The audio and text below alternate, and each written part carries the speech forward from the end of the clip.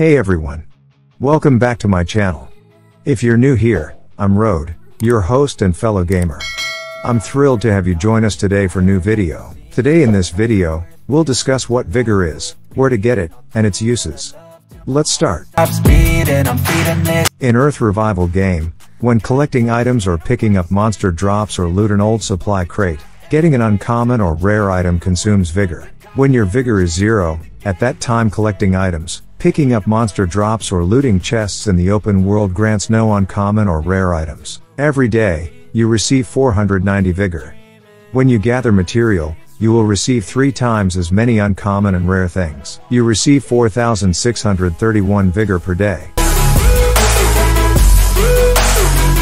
If you invest real money, you may purchase daily 3 Vigor with energy crystals.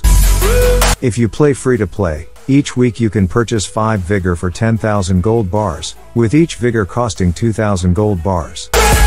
You can spend Vigor points at the Vigor shop to purchase any kind of random item. Thank you for watching.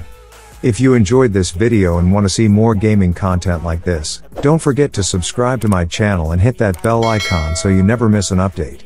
Your support keeps this channel going.